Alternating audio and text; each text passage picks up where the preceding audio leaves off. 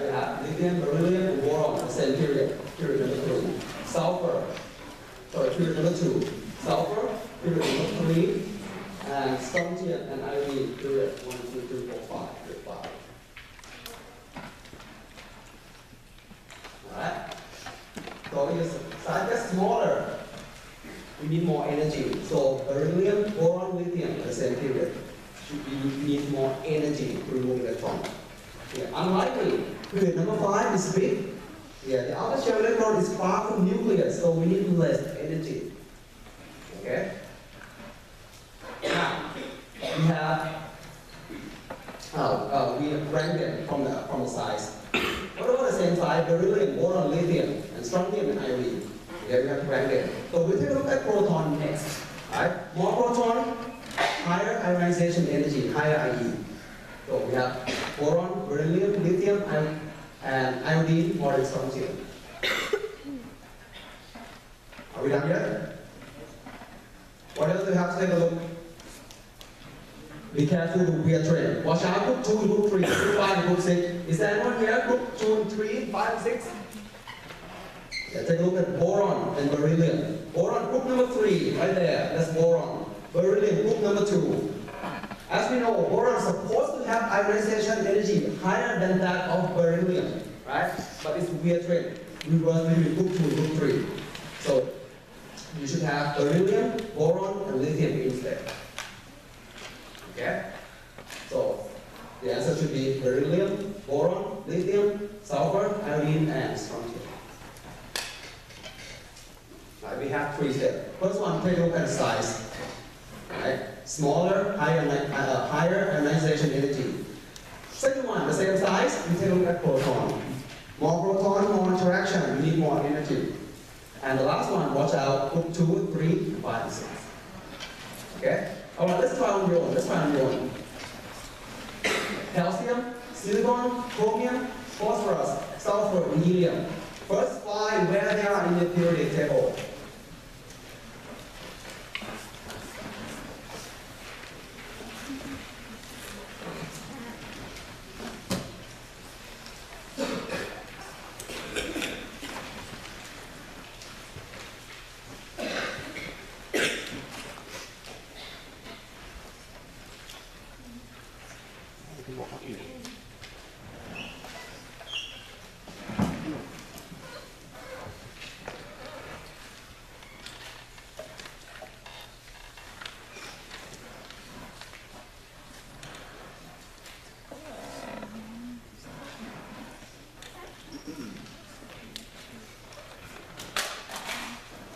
If you found there, you're going to see calcium, chromium, silicon, phosphorus, sulfur, and helium right there. Okay? What you have to do first, try to compare the size. And we'll group them with 1, 2, 3, and 4. Okay? Smaller one, helium, you need more energy. The bigger one, calcium and chromium, you need less energy. Alright? Now, we're done with the size. Next. More proton, higher ionization energy. Take a look at the proton, number of protons.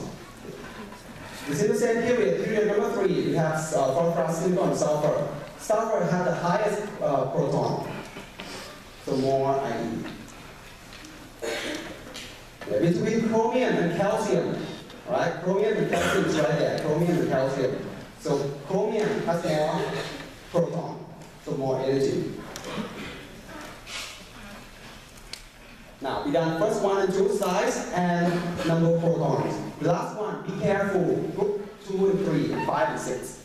Right? We have phosphorus group 5, sulfur group 6 in the same period. So you have to reverse phosphorus, higher IE than that of sulfur and silicon. So you should get something like that. Helium, phosphorus, sulfur, silicon, chromium, and calcium. Alright, that's ionization energy. Question so far? I'm going up here. Question so far? Okay. Next one. Electron affinity. All right, electron affinity. Now, just general idea, give you an idea what it is exactly. So, lithium in a gas phase like that. Okay. Here's it. Add energy to it. That's ionization energy. What's going to happen to that electron? What's going to happen? It's coming out, right? That's ionization energy, so it's coming out. Someone's going to take it. Let's say fluorine. Fluorine is right there. Right? Take that electron. When fluorine and gas phase form interaction with the electrons, it releases the energy exothermic process, and that energy we call electron affinity. Right? EA, electron affinity, will tell you how strongly the gaseous atom. Sorry, one more time. EA is an energy that a gaseous atom releases when it accepts electron. So this energy will tell you, big energy, right? Large energy will tell you how strongly it attracts electrons. If you don't understand, take a look at lithium and fluorine. Okay? Lithium and fluorine. As we know that fluorine usually accepts one electron, become negative charge. Alright? So how strongly it is attract electron? Take a look. 328 kilojoules per mole. Compared to lithium, we know that usually lithium is become positive charge. Right? Become positive lithium, not negative lithium. But when we force it to accept electron, it just releases only a small amount of energy. That's not that strong. Okay, compared to fluorine. Fluorine releases 328 kilojoules per mole, but lithium releases only 60. It's not that stable. Okay? So, EA, electron affinity, tell you how strongly interaction between proton of an atom and the new coming electron. Okay, more EA, more interaction, more attraction.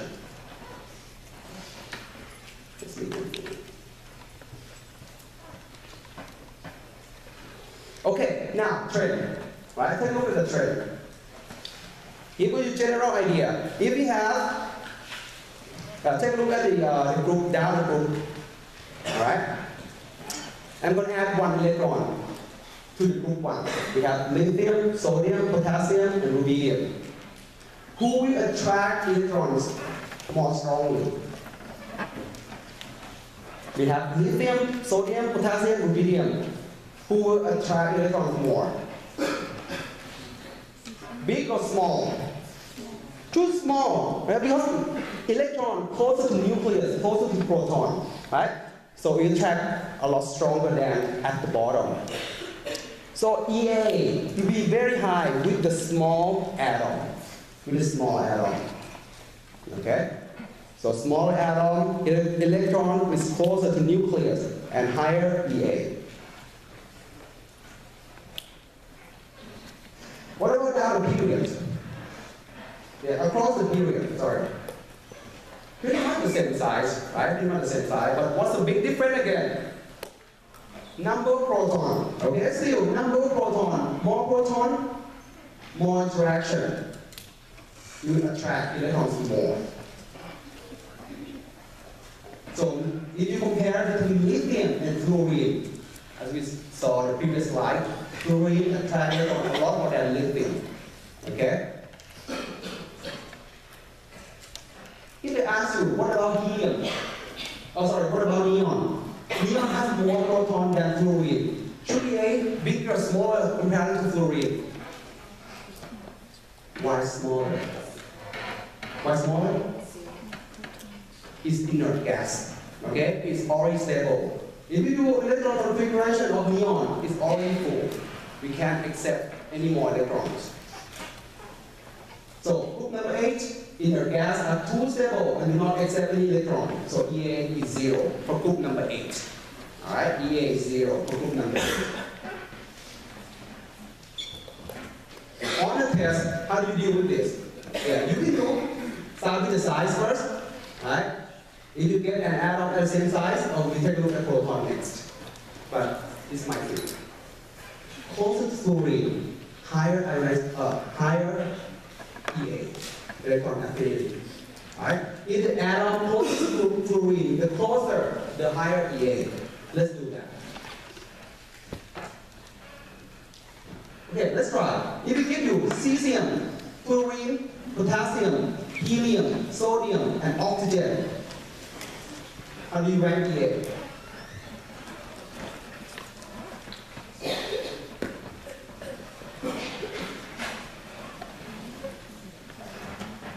First slide and periodic table.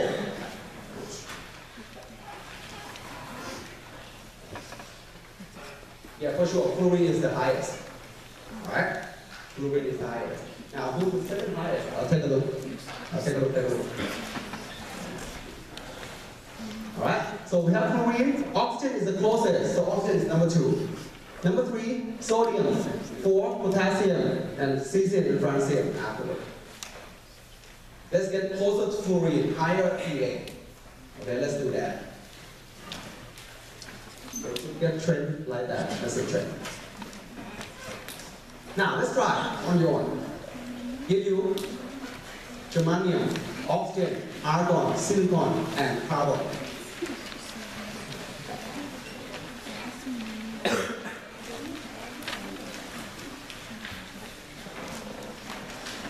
First, find them where they are in the periodic table.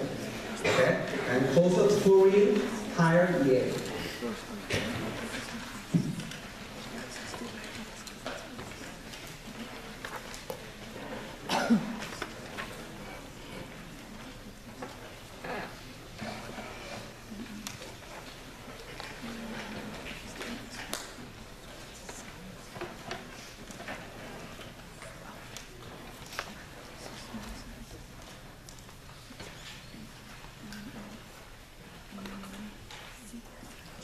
What's the trick? Who's the highest EA here?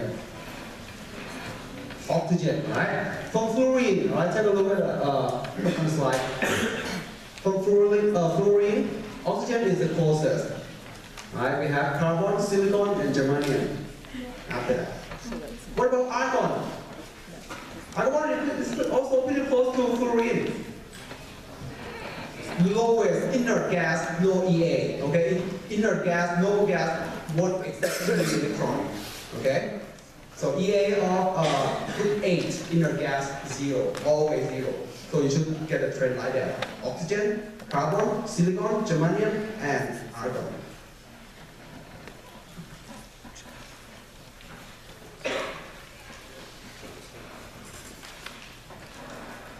Alright?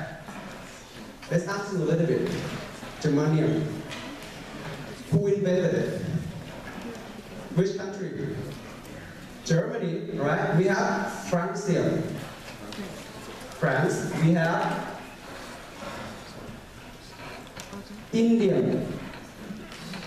India. We have India. We have Americancium. Seriously, we have that, but yeah, it's not in on here. Americancium. We have even Einsteinium. Yeah, Einsteinium. Any other name that you know? Have I told you if I invented or discover a new element, what the name should be? Plutonium. Thank you. All right. We okay with electron affinity? All right. The last one, electron negativity, EN. You're gonna see a lot of this. Who has to take organic chemistry? Raise your hand. I want to see. Okay. For IE and EA, I'm pretty sure you're gonna maybe see a little bit more maybe in this course and be in 1330, I guess. But EN, you're gonna see a lot in organic 1 and 2. All right. It's an easy trade, very easy trade. Okay, but we talk a lot more in organic chemistry. Yeah, you see that. So pay attention a little bit. Right? Alright, let's do this. Give you a general idea. EN. You see energy, but it's not an energy. It's not an energy. It is ability of an atom to attract electron. Unlike EA, okay? EA is an energy that an atom releases when it accepts electron. But EN is the ability of an atom to attract electrons. Add a little bit more in a chemical bond, in a covalent bond. Right? It will look something like that. Right? Remember a little bit, fluorine has the highest electron negativity, highest EN in the periodic table. If you connect hydrogen and fluorine, who's stronger to pull electron to itself? Who's stronger? Yeah, fluorine, higher EN, right? Fluorine has higher electron negativity. We pull electron toward itself, so it goes to the right. Now, fluorine and oxygen bond together, we call covalent bond. Oxygen is one of the electronegative atom, but it's second. Fluorine is the highest. Oxygen is the second one, right? So who win? If you pull electron left to the right, who win? Yeah, fluorine go to the left, right? So you're gonna get electron cloud go to the fluorine side. Okay? So to rank them, right? Take a look at the periodic table. To rank them, this is first 6 highest electron negativity. I want you to memorize this first 6. Fluorine, F, O, Cl, N, Br, S, write down. First 6. Right, I force you to memorize this. F, O, Cl, N, Br, S. Yeah, first 6. Highest electron negativity in the periodic table. Okay? Hydrogen has the lowest electron negativity comparing with between non-metal, but it's still higher than metal.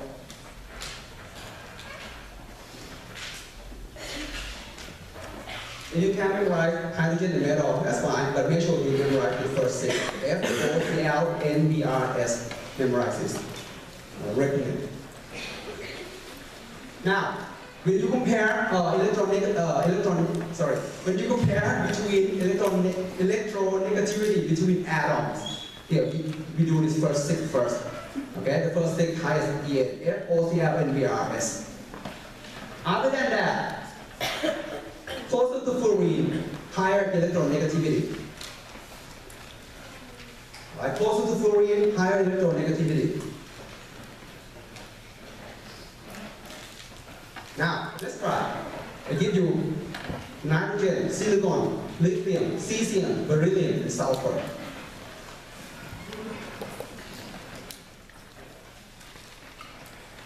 Yeah, we start with fluorine. Fluorine is the highest.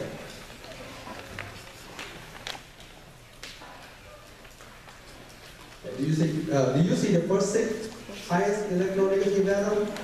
F, O, Cl, N, Br, S. Rank them first. Other than that, closer to fluorine, higher EN.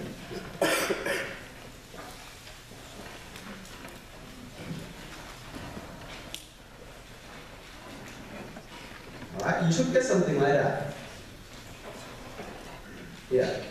If you can see, nitrogen and sulfur are among the 6 highest electronegative atoms. Right? So we have nitrogen and sulfur.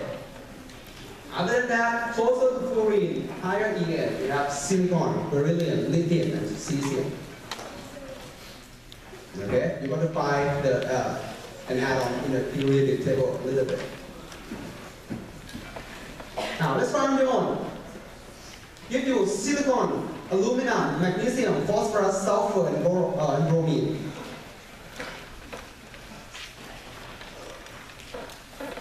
That's last semester, this one. Yeah, probably. How do you rank them?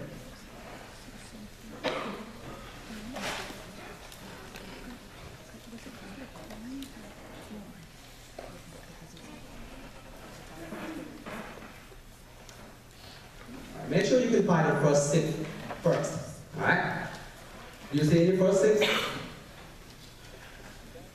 Bromine and sulfur.